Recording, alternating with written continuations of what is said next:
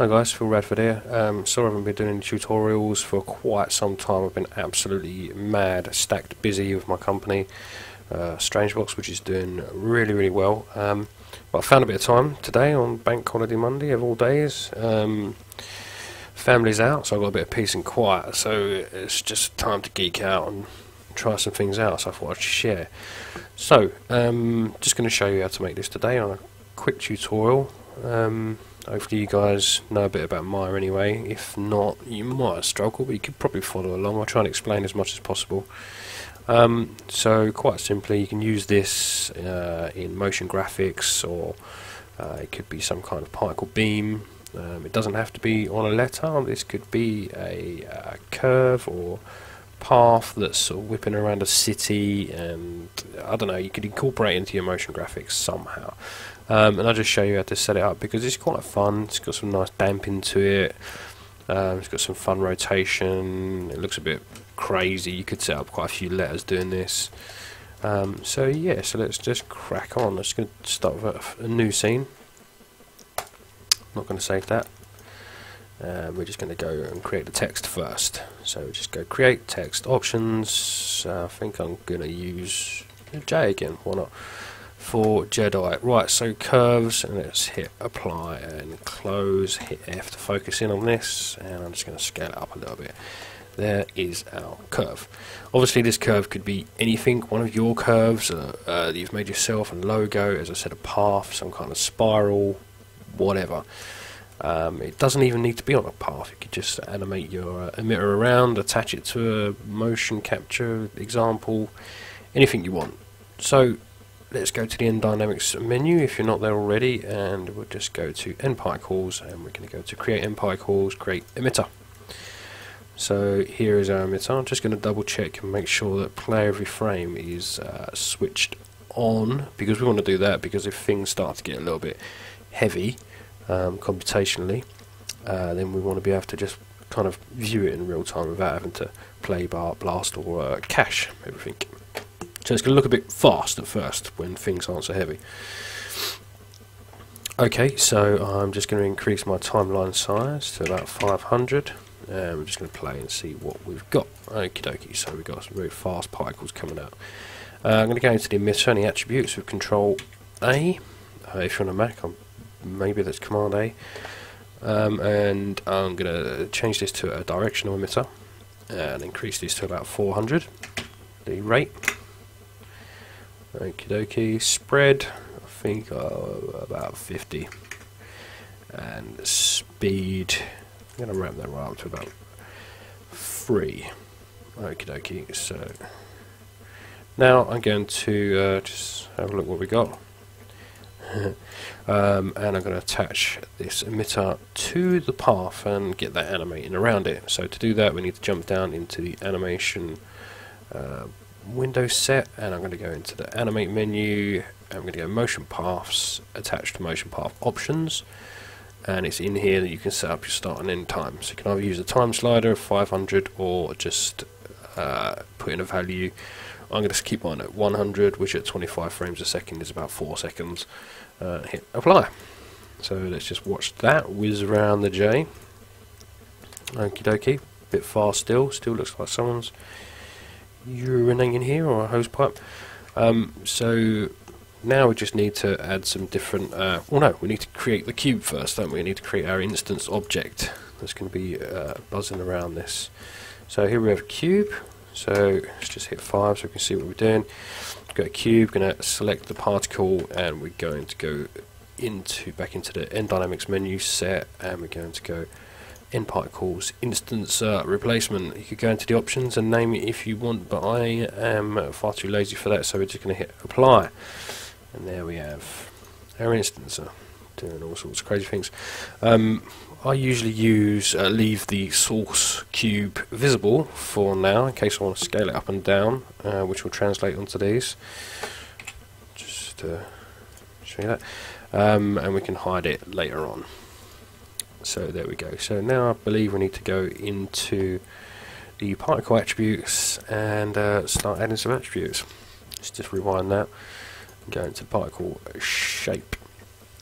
Right, so as you can earlier on when I first started the video, you could see that we had the particles were colliding. So we're just going to turn on self collide and see what happens there, and everything's going crazy. What we can see is that all of the cubes are constantly facing the other direction, so that's something we need to address now. We need to compute the rotation.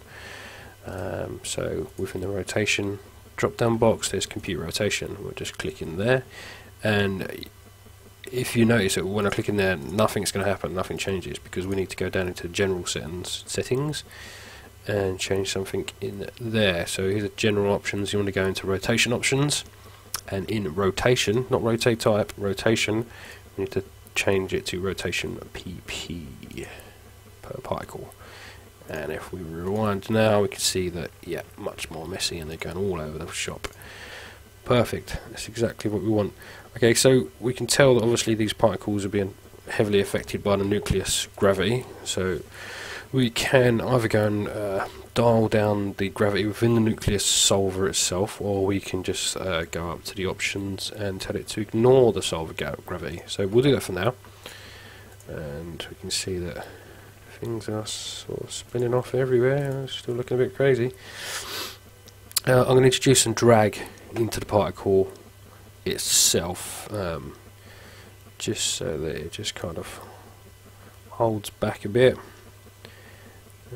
Let's just ramp that up to about 100. Yeah, that's what I want to see. They start to stop, which is good. So I'm not going to mess with the damp at all. What I am going to look at is the collision width. In the collision section I'm going to turn on the collision thickness, and this is something that can kind of trick you out when you're creating these simulations. You always check your collision thickness if you've got self-collide switched on your particles, because the width scale may be too much. So you can see that the width scale was greater than our object.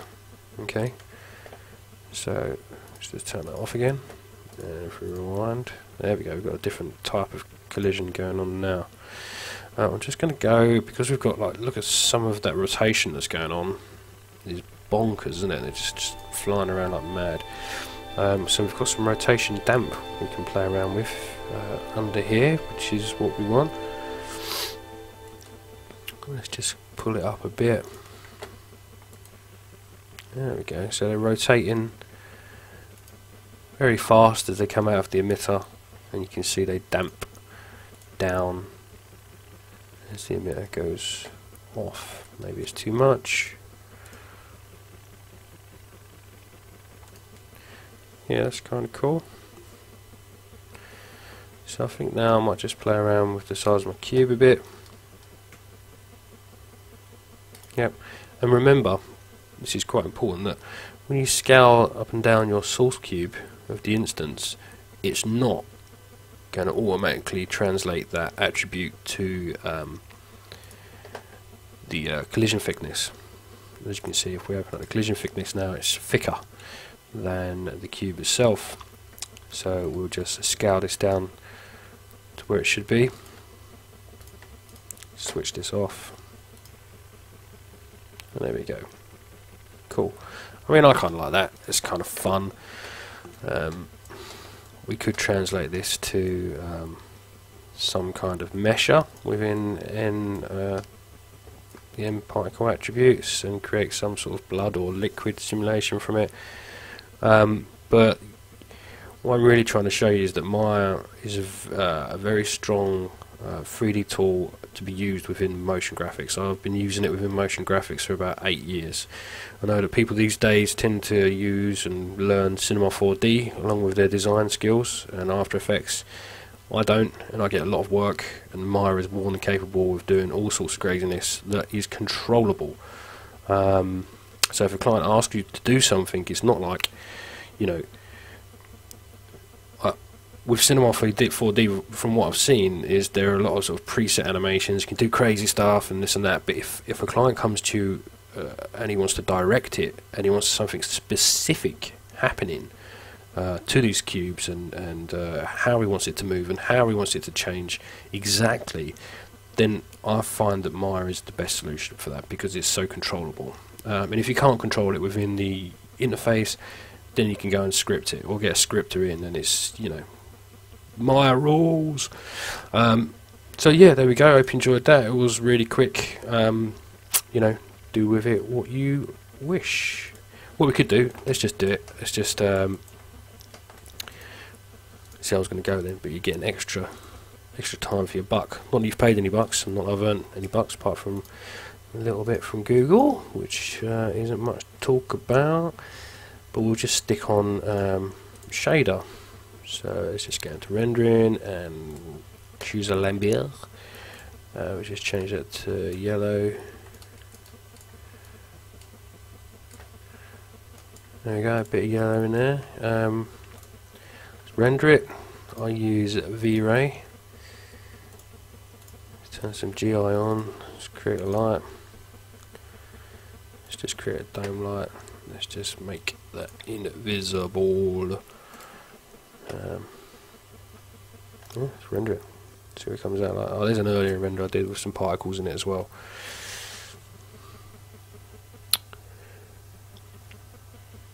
Yeah, pretty sweet. Get some nice soft shading in there and stuff. And what we can do now, if we wanted to, is to grab another another emitter, and we could attach that to the motion path, and that second emitter could be emitting a different shape. It could also be emitting just some particles to mix in with it, to really add some sort of depth and thickness. All sorts. Letters, numbers, whatever. Anyway, there you go. Hope that's giving you something to think about, and maybe try it out. As always, leave a comment, like, subscribe, and I try to help anyone I can. So if you've got a problem, I'll even take a scene from you, see if we can't fix it. Okay. Take care. Thanks a lot. See ya.